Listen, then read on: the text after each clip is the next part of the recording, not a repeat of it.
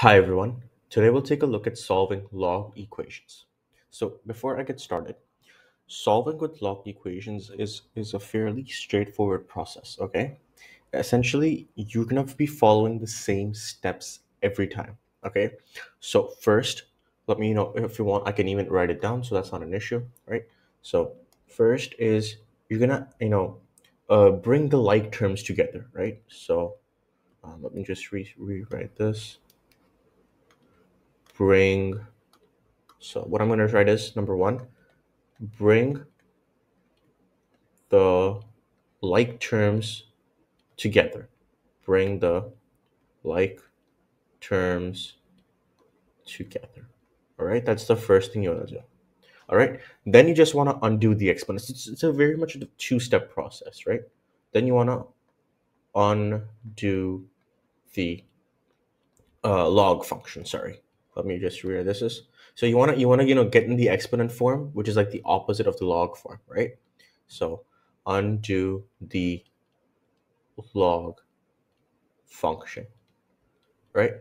And essentially, you're only going to use these steps for the non-calculator section, right? So paper one, right? For paper two, you have a calculator. You can always put the two log functions in in the calculator, plot it out, find the intersection points, and then those are the values, or those are the solutions of your equation, right?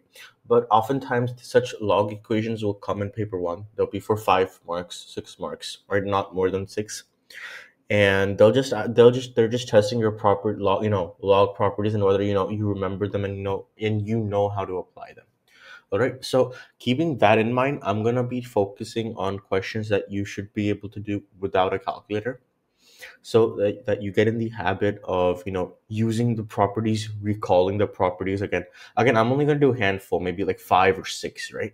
But that doesn't mean, just because I've done those questions, that doesn't mean, all right, so these are the only type of questions that can come in your paper one, right? A lot of wild stuff can appear. You might have a log function on the left hand side, and then maybe some trig variation on the right hand side. I'm just making it up as I go, but you can, right? As long as there's some pattern of canceling things out, you can find something complicated. And again, if it's complicated, it's going to affect everyone, so it's not just you. You don't have to worry about and be scared about, oh my god, a hard question might come. No, it's okay, right? uh, you know everyone's going to face the difficulty of solving that question. Maybe instead of spending 5 minutes, you're going to spend like 10 minutes. It's okay, it doesn't matter. But just I'm just telling you, just don't restrict yourself to these 5 questions that I'm going to explain, right? You should look at past papers, you should look at more textbook questions for sure.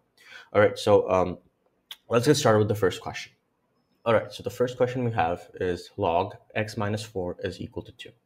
So remember what I told you. If there's no base written, right, there's no mention of any base, we assume it to be log base 10. So we're going to say this is log base 10. X minus 4 is equal to 2, right? It's the same thing, right? This is something I mentioned in my previous video. You can check it out later. I've even put a timestamp so you can see it, right? So anyways, so now we just have to undo the log function, right? There are no like terms that we have to combine. So let's just undo the log function. So we know a log is an exponent. So we can say 10 raised to the power 2 gives us x minus 4, right? So let's do that. So we get 10 raised to the power 2 is equal to x minus 4. This is 100, and then we have plus 4, right? So 100 plus 4, right, is equal to x. So x is equal to 104. 104, right? We can check our answer again.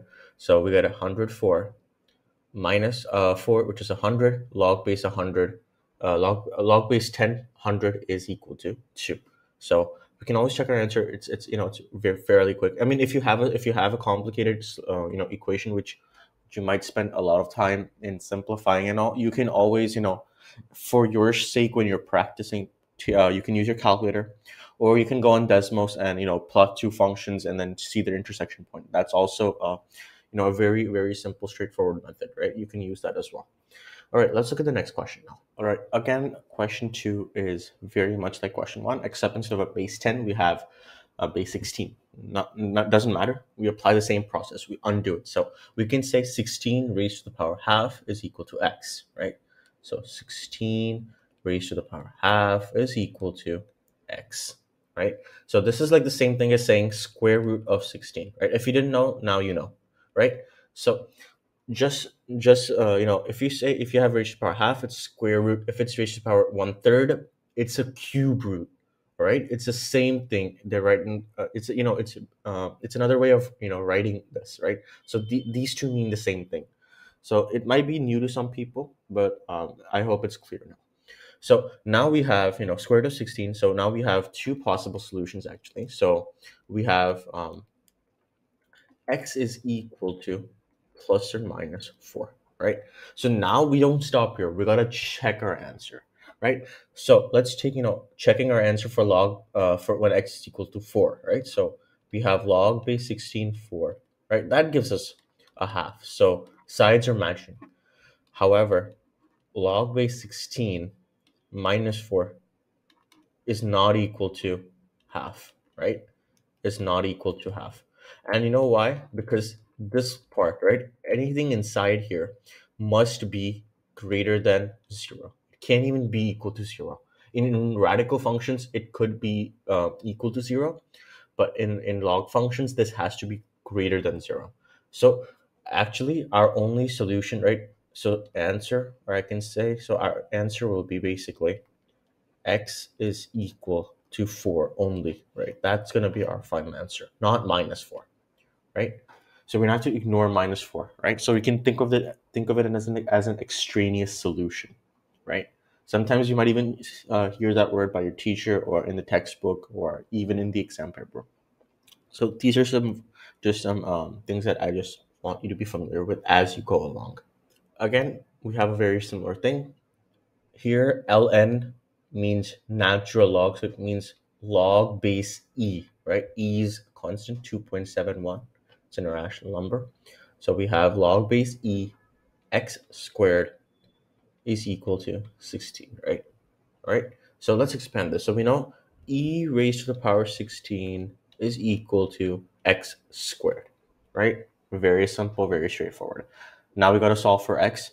So what I can do is, so the way to solve for x at this point, right, is what I have to do is I have to basically do the square root, right? The opposite of square is a square root, or raising to the power half, right? So if I raise both sides to the half power, or you know what, let me do it in the next line. So I won't do it here. I'll do it e raised to the power 16 raised to the power half is equal to x squared raised to the power half. Remember, it's an equation, so whatever I do to one side, I have to repeat it on the other side. So I raised to the power half both sides, right? So I'm going to get e raised to the power 4 is equal to x. All right. Now here, remember, when we take the square root of something, if it's a square root of 100, right, we always get two solutions, plus or minus 10, right? Then we decide whether to, include minus 10 as an answer or not. But we always get two solutions, right? So similarly here, we're going to get two solutions here as well, plus or minus e raised to the power 4.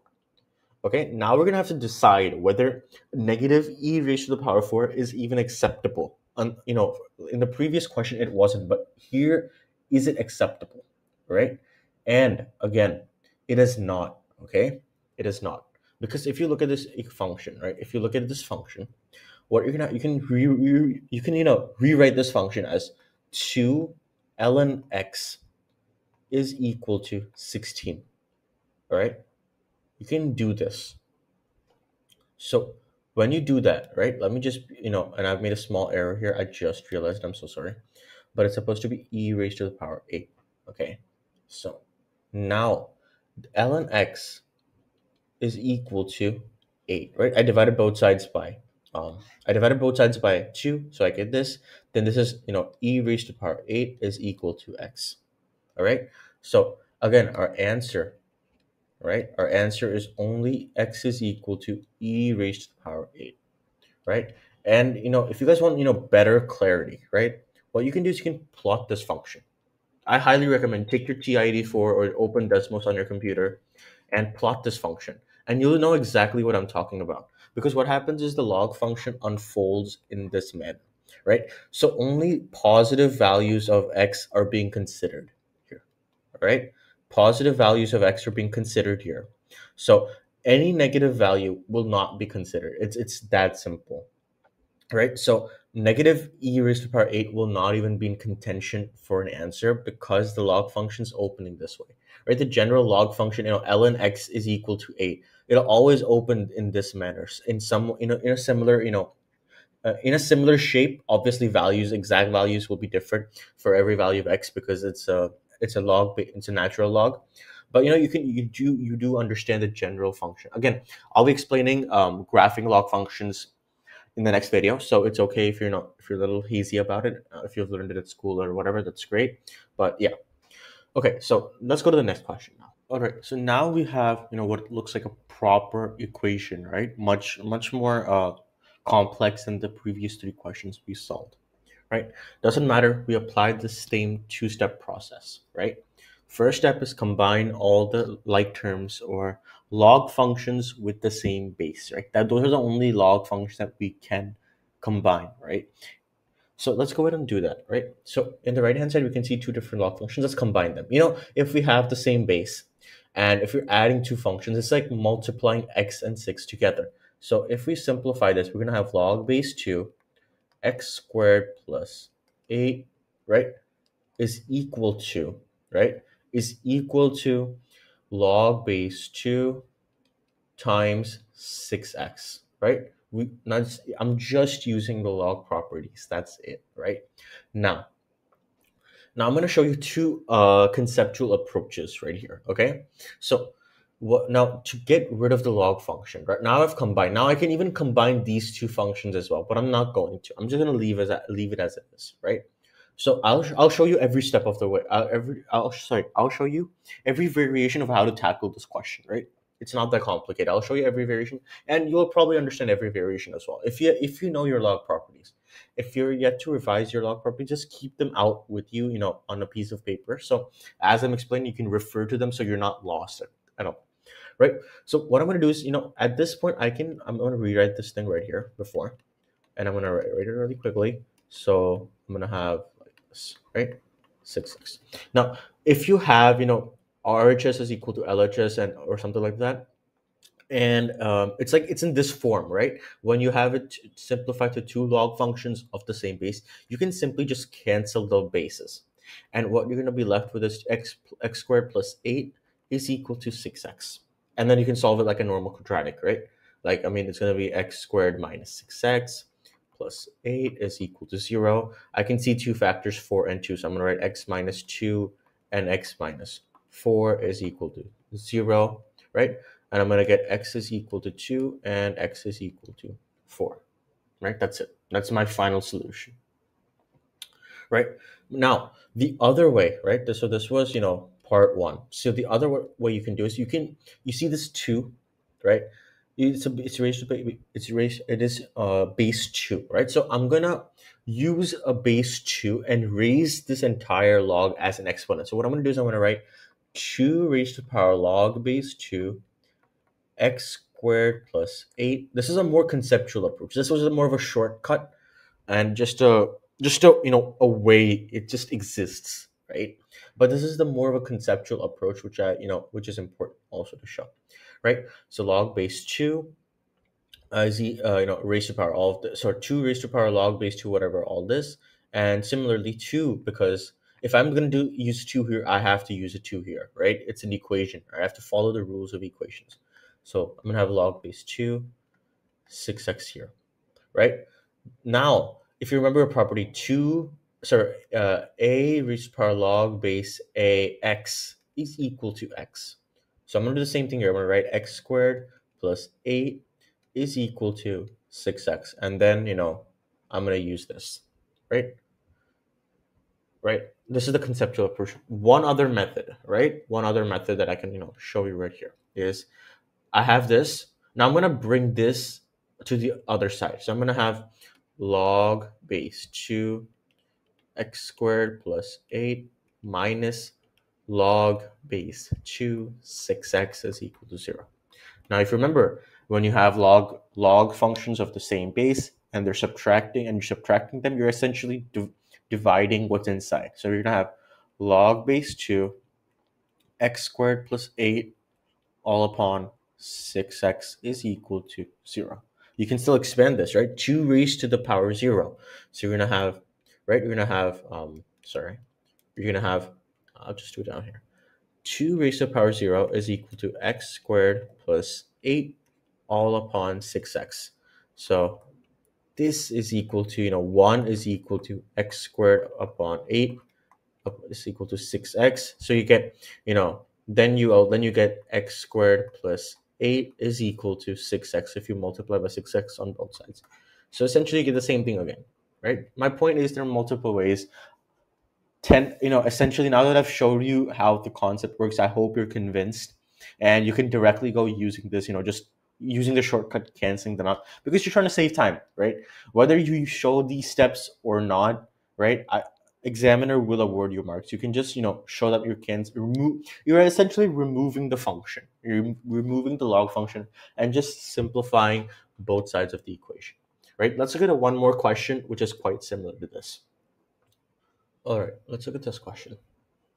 So we have an entire equation of log base 10, right? So it's the same base. Again, no, we don't have to worry about that too much, right? Now, what if, one was a different log base, right? So what would we do? What if we had, log base 3, 2, something like this? Remember the property of this, right? We can always, break it down to any base we want. So I can just write into the log base, I'm just gonna log, I don't care, log 2 upon log 3, something like this. Or, better way, if I want, something to, really work out really well, so I can, say log base 100 to, right, like this. And then I can say log base 10 basically, and then log 100. So I basically have, this is 2, right? So I can say log base 2 upon 2. Sorry, log 2 upon 2, right? So again, you should also be able to separate it like this according, you can use any base, right? I use base 10 because the entire equation is in base 10. If it was a natural log, I'd use a natural log, right? I could write ln2 upon ln 100, right? I'm just showing you multiple ways of things that can occur. This is a very much a possibility.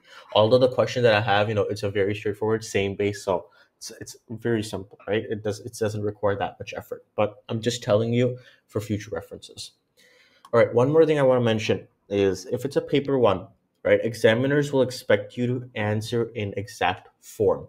So maybe if x is equal to, like we had e raised to the power 4, examiner wants you to keep it that way.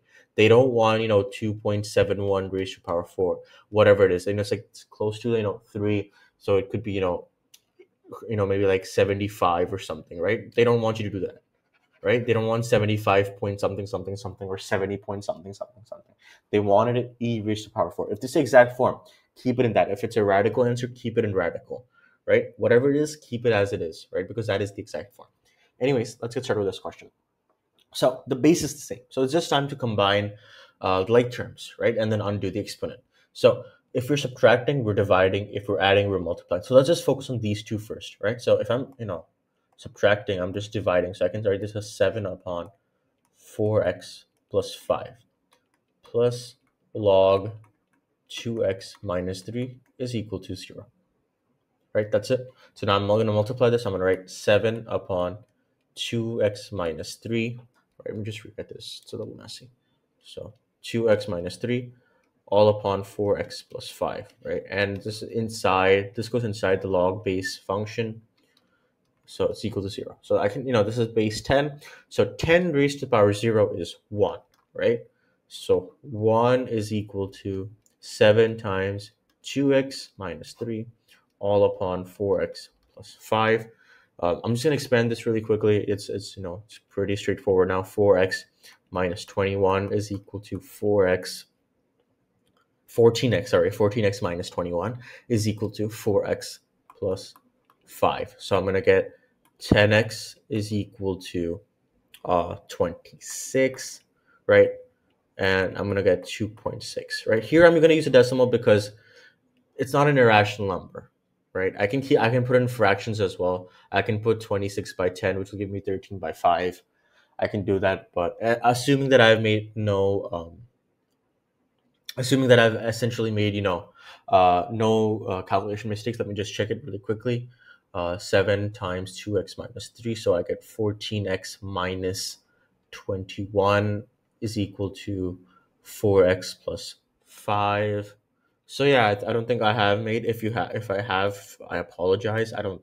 It doesn't look like I have anywhere. So yeah.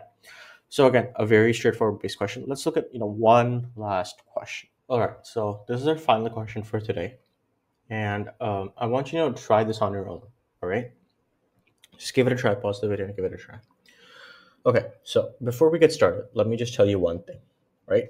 Log x 4 is not equal to log x raised to the power 4. Okay, they're not the same. So you can't just simplify this down and then equate them to each other. No, that's not right. All right. So there's going to be a step-by-step process. You know what? No, let me just keep this, right? Because I'm going to start this. So just, it's important. Okay, so let's get started. So now I know I have this as log base x raised to the power 4, right? So let's try to get this part in the same, format. Okay, so I can rewrite this as, let me just make an arrow. So I can rewrite this as 8 times log base x is equal to log x raised to the power 4.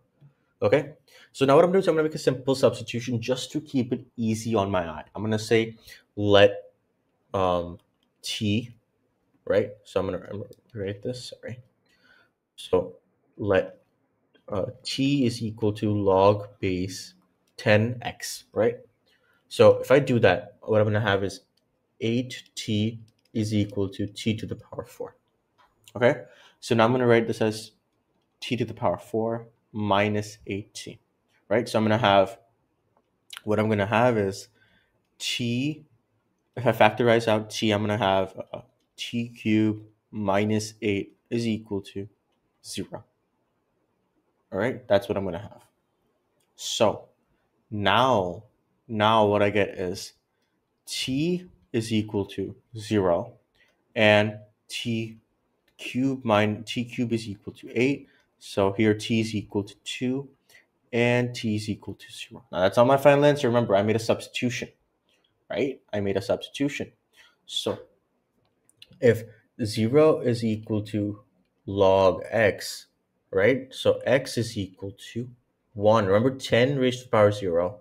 So x is equal to 1. Here, 2 is equal to log x, right?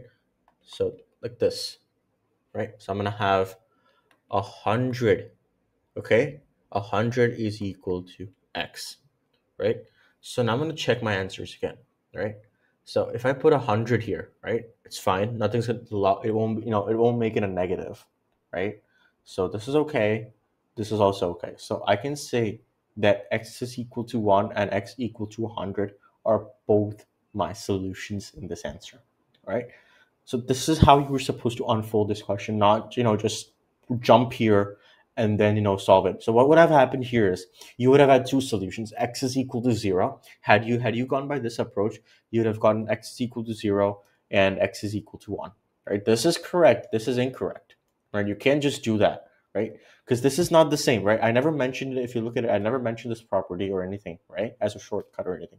You have to follow conceptual. If you're ever in doubt, right? Let me just, point it out. If you're ever in doubt of any log-based function, right? Break it apart, right? Again, I used a very logical method here. I didn't do some rocket science or jump any step, right? I even made a substitution just to make things easy on the eye, right? I did that so you don't face any issues later on, right? And it's important. Substitution is a very, very, important method that can help you a lot, right? So just be aware that you can always use that.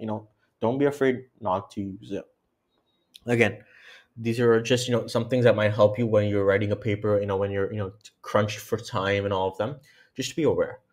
But yeah, this is the final question for today, and I seriously hope you do more questions. Right, I tried my best in getting a few questions, different questions, whether they were lengthy. However, I did not use a question. I did not share a question which has mixed bases, right? So look for those questions in your past papers, and look at the solutions of them and see how they break them apart. Again, it's a paper one question, so it will never be too complicated, because they expect you to do them within 5 minutes, and not waste too much time on it. They just want to test you on your proper knowledge of your properties. And if you know them, right, solving any log equation questions is a piece of cake, because it's just about manipulating and breaking apart log functions to satisfy the condition, so you can add the like terms and then undo the log function into an exponent, right? That's all there it is, right? So with that, this ends today's video and today's tutorial. So in the next video, we'll take a look at plotting or graphing log functions. So this is all for today, and I'll see you in the next one. Bye bye.